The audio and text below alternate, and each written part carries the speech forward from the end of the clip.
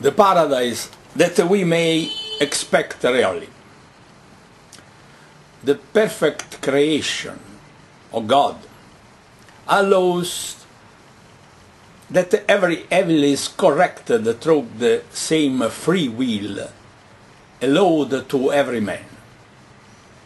In fact, to be himself means to suffer the same limit of his delimitation. In fact, the negation of every negation is what a surprise, an affirmation. Every limit, every determination, every, in good and evil, spiritually, and in real bodies, materially, is something that is in the direction of his and its victories against those limits. This is truth coming from the first reason that the Lord of our being is the Absolute. We can be absolutely convinced that by this reason our world appears in a condition because the exact opposite condition, the existence of these two conditions, equal and the contrary one, are as +1 and -1, whose addition is 0. This 0 is the proof that 0 is in absolute what appears to be existent. Simultaneously, in the negative direction of magnetism, antimatter, and in the positive inverse direction of electricity and matter. The absolute love of foundation, of unity and Trinity, assigned to the Almighty God, is mathematical one.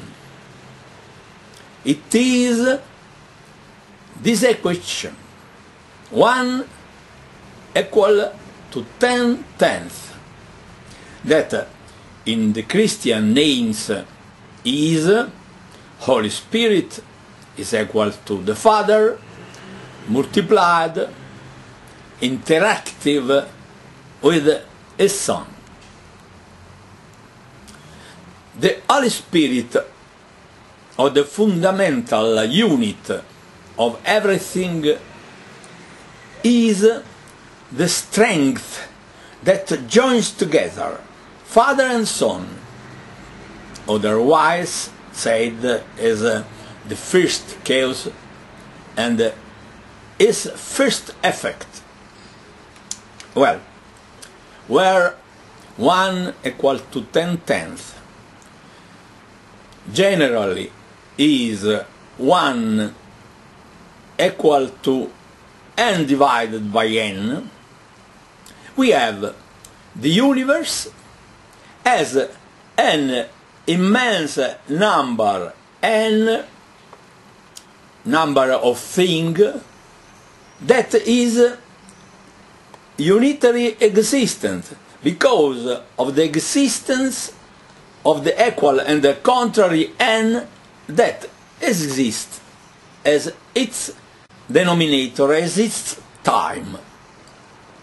The real consequence of the absolute strength of this number 1 is that 1 divided by 1 divided n brings to have n.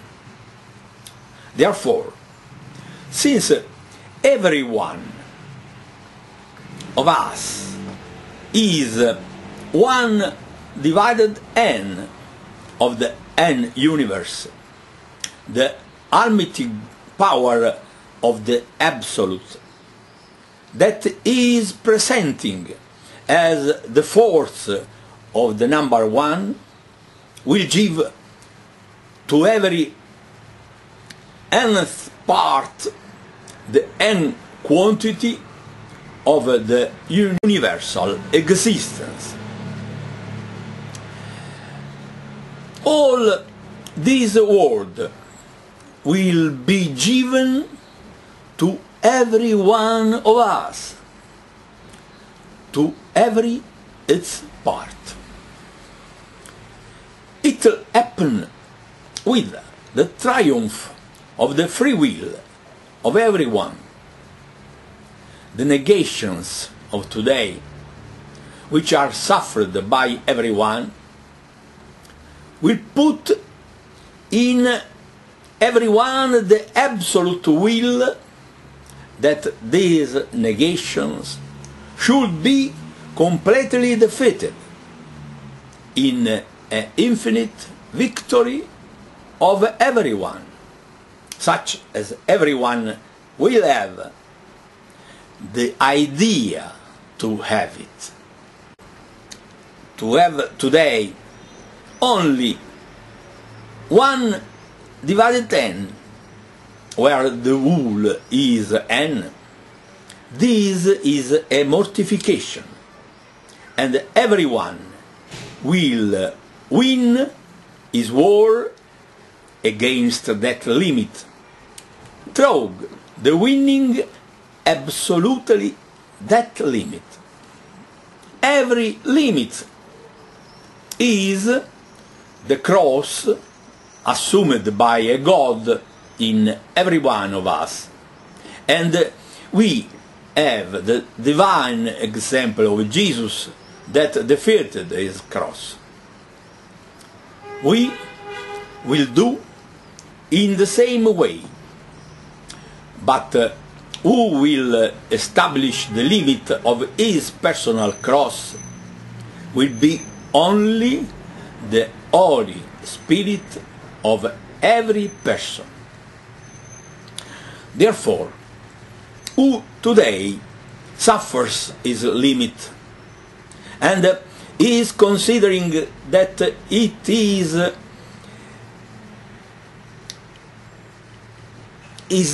a true and proper beleching in fortune, will conquer the greatest surprise that, on the contrary, those limits so badly suffered will be, as themselves, his immense eternal good. Now, we have to consider a lot of different leching of fortune when they are referring on our sense of justice, of love, of richness of spirit. We appear to be defeated in our God intentions. Well, we'll win these battles forever. It is the real meaning of the Sermon of the Mount of Jesus. He told about every good fight of every man. In paradise, the greatest happy will be the man that in this wrong world has fought the greatest fights about justice and about love. But every man will win his personal battle, with the difference that not all the battles are exactly the ideal one. But in the world, not everything exists as ideal. In fact, there are the bodies, and their matter is not a spiritual matter. Well, also these real things will have their victory in paradise. It will be material and not spiritual, but also with spiritual implication, since the bodies in this world are the media dedicated to give a body to every idea, as regarding the spirit, as regarding the bodies in their matter. In fact, every possible idea, if not assumes a body, suffers of lack of definition. The love, the greatest sentiment of every spirit, it needs a real body in order that it can be really existent, also if in a poor and simple figuration. The love is one only sentiment, but there are a lot of different real cases in which this love can be really lived, assuming all the types of beauty. Even the love, it needs real butters warm, of all types, to be happy in every possible way. Therefore, the Almighty God created all the possible real situations about body and spirit that should be searching about their concrete love. It is not a fortuitous case that the greatest impulse of every man is that of the sex. The passion, the paradise, touched in the moment of the reaching of the orgasm, is at the base of the modern real world. Why? Do you think that in paradise this paradise is lacking? If think so, it is better that you change your opinion, since it is wrong. The paradise is the extrapolation of the last meaning of this real context. And since this world is based on the sex, that is the fundamental that allows the generation in their continuation, also in paradise the sex will have its same existence and will be the privileged system through which the souls love each other in a concrete way, but with a fundamental difference. Here, in the real world of today, I am only myself, and my body in matter, a spirit. Afterward, in paradise, every privacy, material and spiritual, is defeated through the general communion among all the bodies and all the souls. Don Giussani of CL said that communion is freedom. This that today is impossible on our real world based on the division will exist in the other world based on the inverse of the division, on the multiplication. So the real concrete love that today is divided between two persons in paradise will be multiplied, because every love that existed exists, and that will exist in this world that today has been privatized will allowed without any personal limits, will be multiplied. So not only in paradise there will be the presence of the sex, but the multiplication among all the sexual action that are existed among all men. It will be the true conquest of that poor ideal of the free love, today impossible, because of the false love for himself of every man today. Therefore, it will be the poor love of the soul of every man, put in condition to assume in its spirit all the other situation of loving, today negated by the necessity to divide everything among all the men and to privatize everything. The situation will be these that we already know, but that know in this real world are privatized.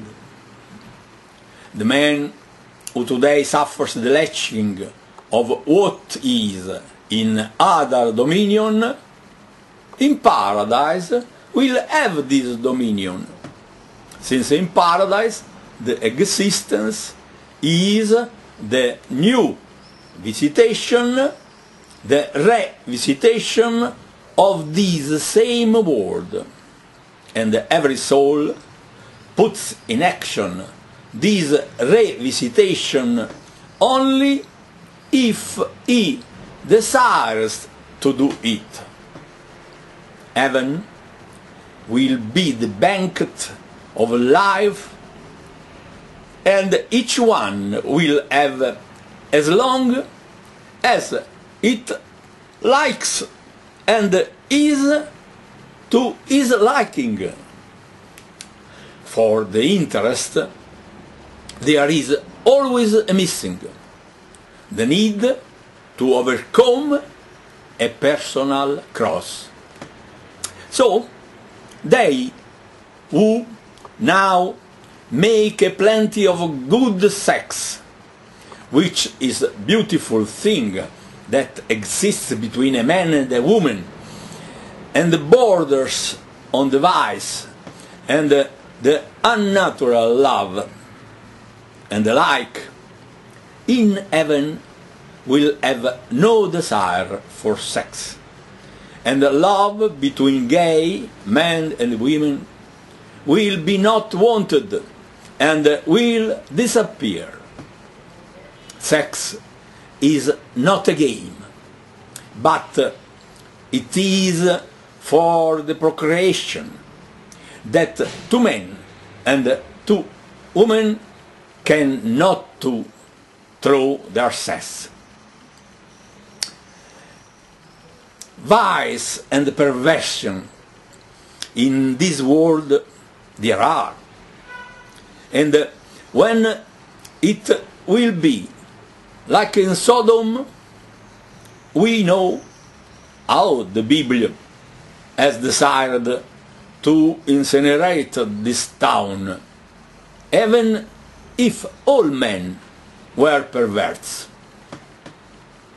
A general perversion does not become a good rule.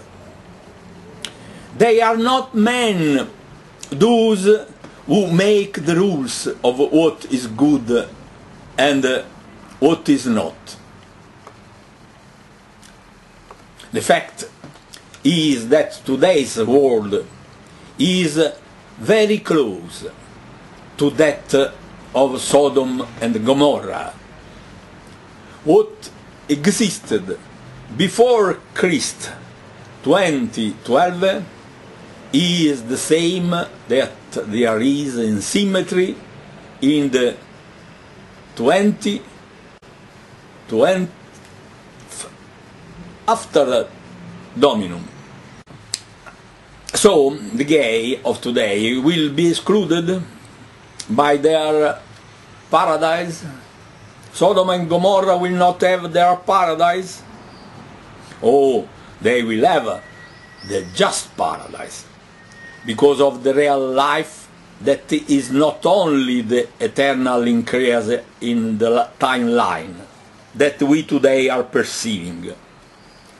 The life of today is in its positive going on, as it was for the God's people when it was living in Egypt.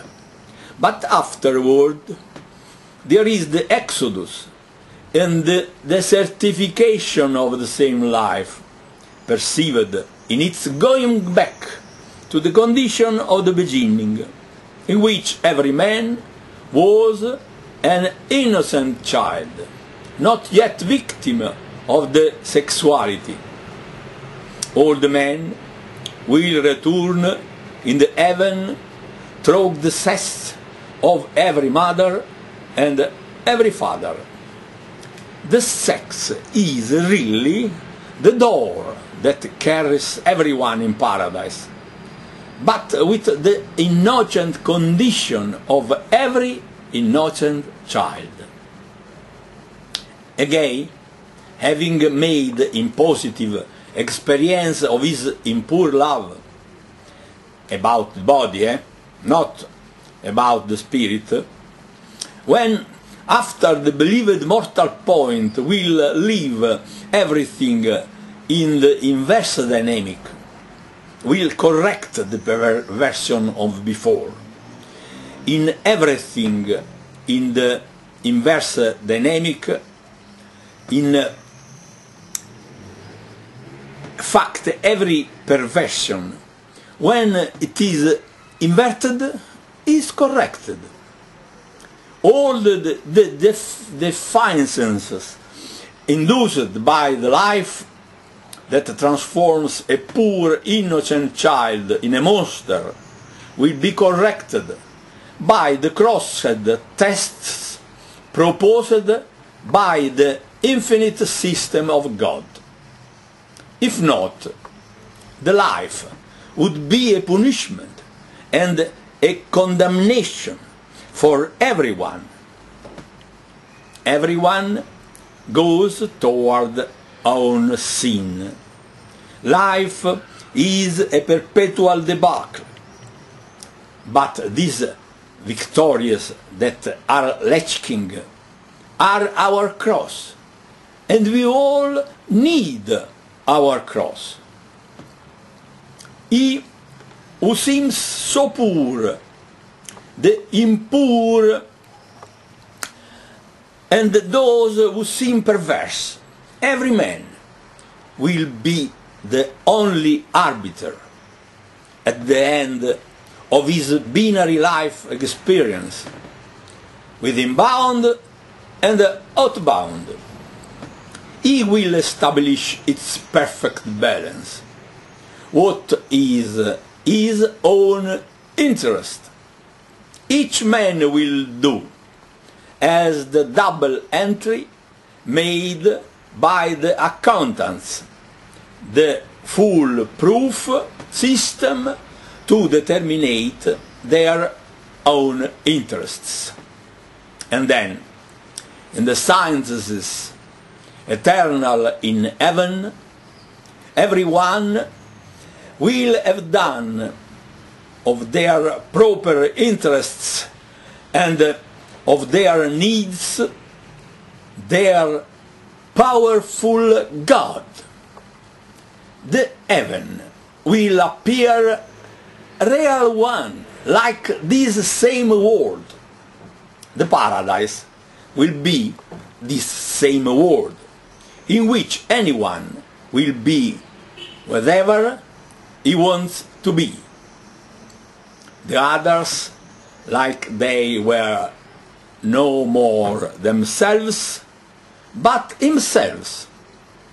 In this way, if you love a person that today does not love you, in paradise you can be really that apparent enemy of today. Enemy because he was successful in that exact love you desired. At one only condition. Today you have not to consider as enemy whom was successful, because you, in the new visitation of this same situation, you can live your love in himself only through this successful character of that man. This is true in everything. You can be successful only through the successful character already designed by Providence.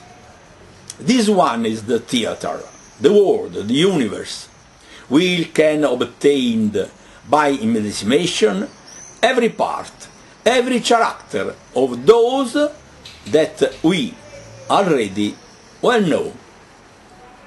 We are not put in these situations in order to have another in paradise of our reality. We can have the reality that today belongs to the others. Like for every actor, there are a lot of characters that can become own ones. The important is the willing, because, but only in paradise, where there is a will, there is a way.